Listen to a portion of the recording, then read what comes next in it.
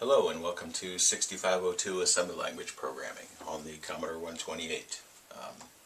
This one would actually apply to any 6502 machines other than the particular location of the video RAM here, but the concepts would translate to any other system.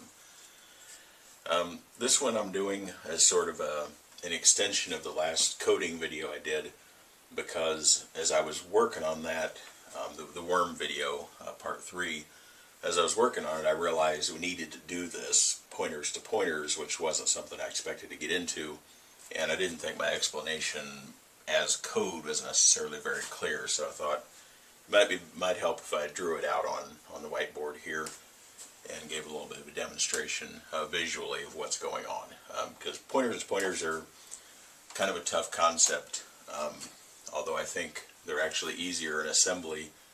To me, at least, they look easier in assembly than they do in a higher level language like C, but we'll see what happens here. We've got 3 different areas of RAM, or memory, that we care about here. One is the video RAM. This is where we put the characters that we want actually displayed on the screen. It runs from 0400 to 7E7, and all these numbers are hexadecimal, by the way. Just by default, because that's just easier. So that's where those characters go. Each location is 8 bits, can hold a character. Then we have a section of RAM from 2000 to 27FF that is going to be our pointer list, which will point to the locations of the worm characters. And this could be anywhere in RAM that's available. I just picked 2000 to 27FF because I knew it was empty, but you could put it somewhere else. It doesn't matter. This is 2,000 bytes long, and the reason I made it 2,000 bytes long is the screen has 1,000 characters, 1,000 potential locations that the worm could travel through. It's actually not quite that many in our game because we have a border the worm can't go through, but it would be a maximum of 1,000, and each location, if you look at a location like 0627 here, it takes 2 bytes to represent that address. It's a 16-bit, it's an 8-bit processor, but it's a 16-bit addressing system. And so it takes 2 bytes to represent something like 0627. And so each one of these pointers takes 2 bytes. And we'll see an example of that as we get into it here. And so we need 2,000 bytes to hold 1,000 pointers, potentially up to 1,000 pointers. And so that's what those are all going to be. And I'm just showing the first 16 bytes here, which is 8 pointers. And that'll be enough for our demonstration, but potentially it can run through all 2,000 and then start over at the beginning. It's going to be a rolling first in, last out. First it's going to be a rolling first in, last out. Sort of a stack thing. Then we have a couple of locations in 0 page, and they're in 0 page mainly because they're faster there, and also they have to be there to do what we're going to do the indirect pointer stuff that we do with them, so they have to be here. At B6 we put head P, which is short for head pointer, and at B8 we put tail P. And these are going to point to pointers in the list of pointers, which are then going to point to locations of video RAM. And that's why we call these pointers to pointers or double pointers, is they point to pointers which then point to something else. So if you, in C, head P would be defined something like this: star star head P, which means this head P is a pointer to a character. So this is a pointer to a character in memory. We don't, we're not dealing with a language like that. We're just doing it with numbers. So both of these then are going to always be pointing to a pointer which points to the location of that thing. So head P is going to be pointing to the pointer which points to wherever the head character is, and tail P is going to be pointing to a pointer which points to where the tail character is. That probably seems unnecessarily complicated. Why not just have head P point to the head and have tail P point to the tail? The problem is, and that's what I was originally going to do until I got started doing it, I realized that isn't going to work. The reason is that you've got your worm go along. Here's the head. Here's the body of the worm, let's say, and you've wound around like this. You've gone around this way. When this tail character disappears, you've got to then know that this is the next tail character, so that this can be the next one to disappear. Because when the worm moves along, now the worm moves to there, you've got to be able to get rid of this tail character. And now maybe the worm moves to here. This becomes a body character. You've got to know to get rid of this tail character. So you've got to be able to tell which one is the next closest to the tail. You've got to have these, you've got to be keeping track of these in order from head to tail. And that's what this is, that's what this list of pointers is going to be about. So that's why we have to have pointers to pointers to our characters. So let's walk through it here. We start out the game, we put the head here. We just chose that location. So we put the head at 600, and we put it in the pointer list. So there's 600. Now you have to remember that on the 6502, addresses are always little endian, which it probably sounds like I'm saying little Indian, like Hiawatha or something, but it's little endian, which means the small byte comes, the low byte comes first. The bottom part of the address, the 00 in this case, comes first. That'll be here at 2000, and then the high byte, the 06, comes second. That's just the way the hardware works. Addresses in memory are always held that way. So you just get used to it after a while. That anytime you're looking at an address, if you're looking at the address that starts at 2000, you're looking at 0600. Okay, so this pointer then points to there. This at 2000, there's a pointer, and remember each pointer takes up 2 bytes, and that's why I drew this kind of the way I did, dividing them into pairs, because here's a pointer, and it's pointing to 0600. Then we pointed head P to that pointer by putting its address in head P. So the address of this pointer is 2000. So again, low byte first, we put that in head P. Okay, and we did all this in the code already that we did. This is just drawing it out to try to demonstrate. And so now head P points to here, 2000 points to here, and then that holds a pointer which points to the head character, where the head character is in video RAM. Now what I didn't do yet previously is tail P also should be pointing there, because for now we only have one character, it's head and tail both, and so boing, we'll point that right there too. So these are both now pointers to pointers to the head, to the head character, to the tail character of our worm. Now, let's show the screen here, by the way. So we've stuck the head character somewhere like this, and that's 0600. Now let's say we press L to move the head to the right one. So the head moves here. This becomes a body character. And so now the head is at 0601. So now the head moves here in video RAM. This becomes a body character. We put the new head location, we add that to our list here, and we just keep dropping it in the next spot. So we put 01, 06, so 0601, we put that here, and so now we have a pointer pointing to the new head character. We don't do anything to the old one because it's still pointing to what was the head character, which is now a body character. So each time we move, we just add the new location to this list, and we just keep going down however far we need to go. So 0601 points there, and now we need to increment head P to point to this new pointer that points to the head character. Now, when I say increment, normally when you increment a value, you just add 1 to it. With pointers, it's a little different. When you do pointer arithmetic, you generally, if you increment a pointer, you want to increment it enough so that it points to the next thing that it's pointing to, the next thing in the list. So in this case, since these pointers are pointing to other pointers, to get from this pointer to this pointer, we can't just add 1, we need to add 2, because we're going from 2000 to 2002.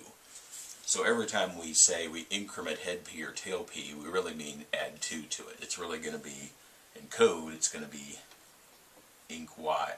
Not inc Y. In code, it's going to be inc head P, inc head P. You're going to increment it twice, just add 2 to it. It's faster to do that than to actually add 2 to it. It's faster to just increment it twice. But anyway, so we need to add 2 to head P, because what that does then is it moves so that that's now pointing to the next thing in the list. That's now pointing there. So if you look at that, then you've got head P is now holds 2002, which points to this pointer, which holds 0601, which points to the location of the new head character. So head P is always going to be tracking the head character that way. Now we don't want to increment tail P yet because we're fine with leaving the tail there. Now let's say we want our worm to get a maximum of 5 sections, okay, for the purpose of our demonstration here. So it's not up to 5 yet, so the tail can stay there. Alright, so we have the head at 601, we have the tail at 600, and our pointers to pointers reflect that. Now let's move the head down. Let's press J to move it down 1, which is going to leave behind the body character. This new location, then, you'd have to add 40 to it. You're going to get 0629. So now the head comes down to 0629, leaves behind the body character. And by the way, you know, 2 things that are, because of the way the screen memory is laid out, it's the memory locations just go across in rows. So 2 things that are right next to each other on the screen aren't necessarily next to each other in memory. And so, you know, that's why I'm drawing it both ways here, so we can kind of keep track of the difference between the 2. So we've got a new head character, so we need to do all the same process as we did before. We need to add that new location to our pointer list, and so that's 0629. That points to 0629. We need to increment our head P again by 2, so now it points to 2004, which brings it down to here. So head P now points 2004, and the value at 2004 is 0629, which points to where the new head character is. The tail P can still stay the same because that is still where the tail of our worm is, back here at 0600. Okay. Now let's press L, or let's press H to go left. So now the worm head moves to there, and that is going to be 0628. So now the head moves back 1 to 0628. That becomes a body character. 0628 gets added. Whoops, little Indian. 0628 gets added here. That points to 0628. We increment head P again by 2, 2006. So now head P points to 2006, which points to 0628. Tail P stays the same because our worm still isn't 5 sections long. Okay. And you know, you can see we're just going to keep walking through here. We just have to go a couple more before we see the full implications of all this. Let's go left 1 more time. So that becomes a body character. Now the head is here. This is 0627. So the head moves to 0627. We get a new head. We get a new location in the address list here, 0627 in our pointer list. That points to right there. Head P gets incremented by 2 again, 2008. So now it points down here. So head P points 2008, which points to 0627. There's our head. And our worm is now 5 sections long, so we still don't want to get rid of the tail. You know, we still don't want to do anything with the tail. It still points to back up here where we started. Okay, let's move it one more time. Let's move it down.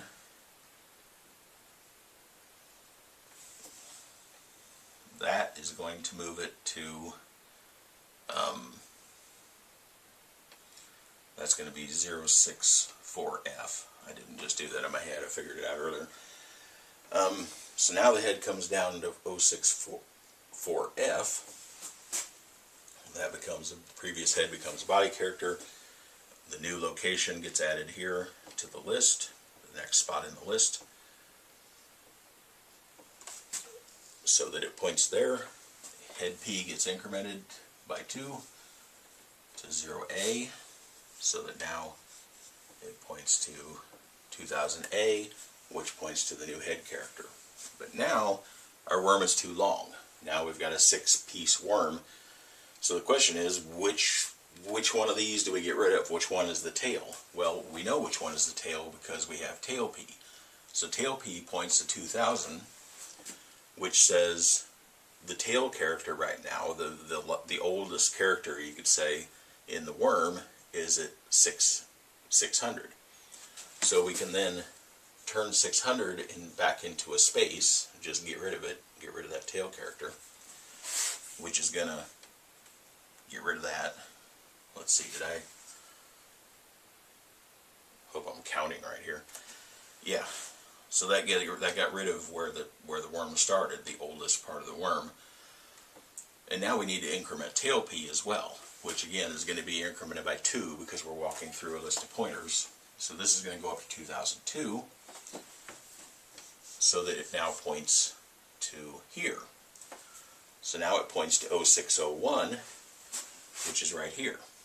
So you could, that way you know, because otherwise you wouldn't necessarily, I mean, you can tell just because this one's so small, you can tell if this is the head, this has to be the tail. But you couldn't tell that before when it was like this, because the worm could have gone like this, or it could have gone like this. So that's why we have to have this list, so we can actually tell this is the head, then this is next to it, this is next to it, this is next to it, and this is the tail. So let's do one more. Let's move it to the right. It's going to come to here. And that's going to be 0650. So the head is going to come to here. This comes body character. That gets added to the list. 0650, so that it points there. Head P gets incremented to 0C, so that it points down to the new head location, or it points to the new pointer to the head location. As you got to always keep these things straight. You don't always necessarily say them straight, but you got to keep them straight. Now our worm is too long again, so we have to delete the tail character. We look, tail P points to 2002, which points to 601. So we go to 601, turn that into a space on our screen here. That's going to get rid of that one. And whoops, I forgot to turn this one into a body character.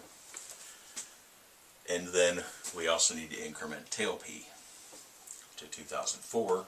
Again, increment it by 2, which causes it to point down here. And so now our new tail character is 629, which is this one here.